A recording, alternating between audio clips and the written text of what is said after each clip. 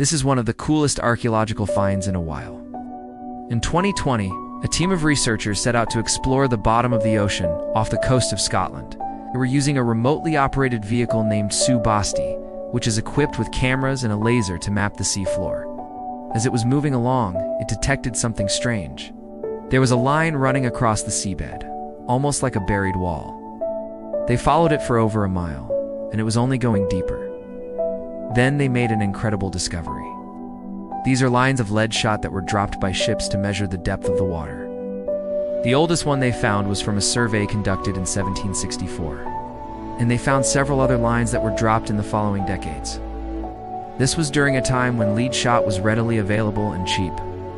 So these lines were used all over the world to measure the depth of the water. But this discovery is more than just a cool historical artifact. It's helping scientists understand how the seafloor has changed over time.